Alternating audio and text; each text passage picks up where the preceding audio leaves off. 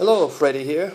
Today I decided to pull out one of my old projects that I had done probably several years ago, but a lot of video on YouTube doesn't share with you how you convert one. This used to be gas, but it's now electric. This is the Mugen MRX 3. Instead of selling it, I decided to just convert it to electric just for fun. And I'm going to share with you how I did it. Take a look here.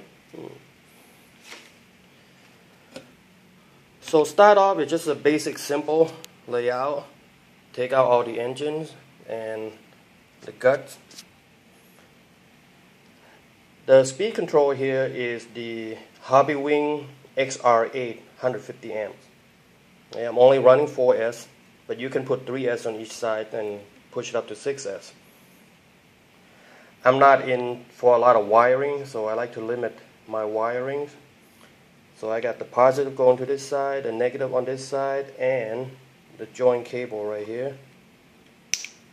You hear a little bap, and that's it. Okay, nice and clean. If I want to turn it on and run it, let me see. Well, before I get into that, the motor is a Toro 2150 kV. It's not a fast motor. I would probably upgrade it to maybe a 2400 or 2500 kV later. I do have a 2-speed on here for the time being, just for showing it to you. But normally I only run 1 speed, okay? Because I took out the servo. When you're running 2-speed, you need to install the second servo in order to have brakes. But when you're running 1 gear, then you use gear brake. Okay. The front is still one-way bearing. Yeah. All right, let me see if I can turn this on. First, put it to the right car. MRX3 Eco. Now turn it on. Okay. That little beep is just to show you how many cells. Beep, beep, beep, beep.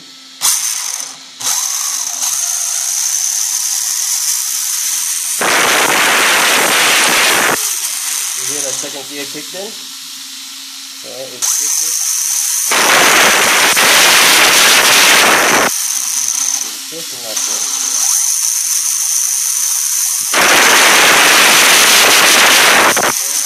I'm not sure if you can hear that. Okay.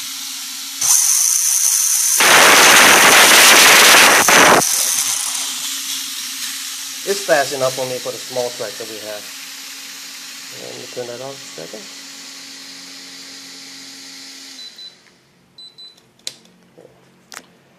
The bottom, I have the aluminum plate going across for the battery. Later, I would like to probably find a carbon fiber, okay, to mount this battery box. Take that off. Take that off. Yeah, it's just a battery casing. 4 screws holding it.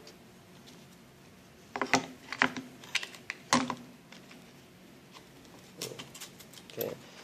Now, let me explain something about the gearing. This is pretty much what the gas one runs. It's 16 and 20. First gear is 50, the second one is 45. Okay. When you buy the gearing, the motor shaft is not very long. Oh, by the way, the mount is a Techno motor mount that I had to kind of drill out the bottom here for the 2 screws. I'm only mounting it with 2 screws, by the way. And right now I use the Dremel to kind of open up the hole a little bit. It's very minimal sliding to the side, so I might try to make it longer so I can slide it so to adjust for the gearing. Okay, but right now it's pretty much set to where it is. Okay, back to the pinion gearing. If you are going to use 2-speed, it's important to buy the right gear. You see the first gear here is flat. The cut right here is flat, but the second gear is, I don't know if you can see that. it allowed just enough for the first gear to slide inside to find the motor shaft and lock it on. If you buy the flat gear like this, you're not going to have enough space for the first gear to lock onto the shaft. Okay, I hope I can make that clear enough. When you're running only one gear, basically what you're going to do is, let me take this out real quick. Slide this out. Excuse me. Okay. Pop this off.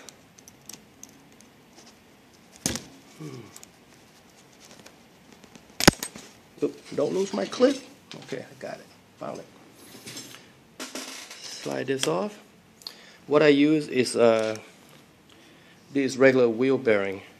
It's let me see, 16 diameter on the outside, 8 on the inside, 8 millimeter, 8 by 16, and the thickness is 5. I just put it in here as a washer. Let's slide down. There you go. Seem to fit perfectly. Okay, and then you just get the clip back on. I don't think I can slide this in my hand. Nope. Let me use the plier here.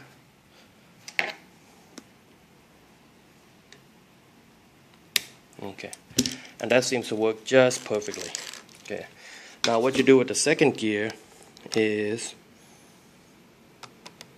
you lock it in. You get to the screw.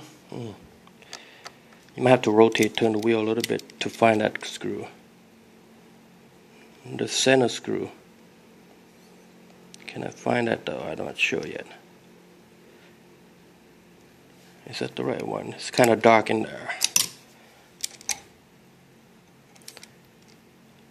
I think that's it right there. Okay. Tighten it all the way. Mainly you lock the first gear in place. Go to the other side and you lock this baby. Whoops, sorry, it's not quite locked yet. Anyway, you get the idea. You lock it in and you have the first gear. You only have one gear and you're only running the high gear. Okay, and that's it. I hope that's easy enough for you in a nutshell. I do encourage you to have a fan, and you may have to cut some holes in the body on top just to let the air go through to the fan, to the motor. If you're running one gear, then you don't need the servo. Okay, you're using gear brakes. But if you're running two, then you need the servo here and do a radial mixing just to activate the braking. Okay, other than that, I hope this is helpful. If you want to convert one of your old MRX or whatever to electric, pretty easy to do. Okay, bye now.